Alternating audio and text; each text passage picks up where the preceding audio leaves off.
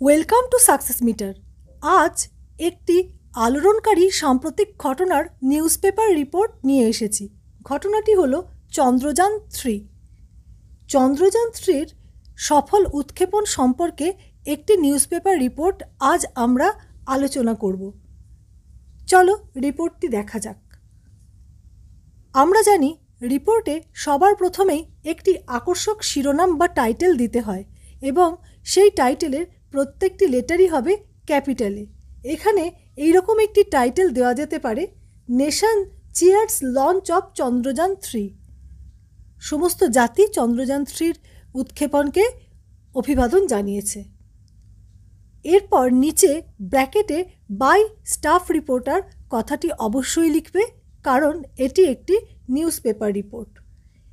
এরপর রিপোর্ট শুরু করার আগে জায়গার নাম এবং তারিখ দিয়ে কোলন দিতে হবে। এখানে আমরা জায়গার নাম হিসেবে বেঙ্গালুরু এবং তারিখটি উৎক্ষেপণের পরের দিন অর্থাৎ জুলাই 15 ব্যবহার করলাম। এবার চলো মূল রিপোর্টে আসা যাক। The wait of long 4 years is over as on Friday, India successfully launched its ambitious third lunar mission Chandrayaan-3 from Successmeter Space Center in Andhra Pradesh's Sriharikota as per scheduled launch time. 4 বছরের দীর্ঘ প্রতীক্ষার অবসান ঘটিয়ে শুক্রবার India সফলভাবে তৃতীয় চন্দ্র অভিযানের চন্দ্রয়ান-3 উৎক্ষেপণ করেছে সতীশ ধাওয়ান স্পেস সেন্টার অন্ধ্রপ্রদেশের শ্রীহরিকোটায় অবস্থিত, সেখান থেকে নির্দিষ্ট উৎক্ষেপণ সময় অনুযায়ী। The journey from Earth to the Moon for the spacecraft is estimated to take about a month. এই পৃথিবী থেকে চাঁদের যাত্রায় সময় লাগবে প্রায় 1 মাস।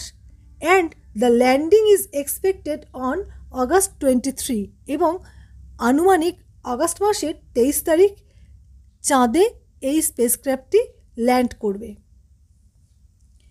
Chandrayaan-3 consists of a lander module, a propulsion module and a rover. চন্দ্রযান-3-র একটা ল্যান্ডার মডিউল, একটা প্রপালশন মডিউল এবং একটি রোভার রয়েছে। The lander is named Vikram and the rover is called Pragyan. ল্যান্ডারটির নাম বিক্রম এবং রোভারটির নাম Pragyan. Vikram is designed to make a soft landing on the lunar surface near south pole. বিক্রমকে চাঁদের দক্ষিণ মেরুর কাছাকাছি অংশে সফট ল্যান্ডিং করার মতো করে ডিজাইন করা হয়েছে। The rover will be used to carry out a chemical analysis of the lunar surface for 1 lunar day or 14 earth days. রোভারটিকে তৈরি করা হয়েছে চাঁদের পৃষ্ঠের কেমিক্যাল অ্যানালিসিস করার জন্য। সেই কাজটি সে 1 চান্দ্রদিন অর্থাৎ পৃথিবীর হিসেবে 14 দিন ধরে করবার জন্য তৈরি হয়েছে। After the launch, Chandrayaan-3 project director P. Veeramuthavel said that ISRO would be closely monitoring and controlling the spacecraft.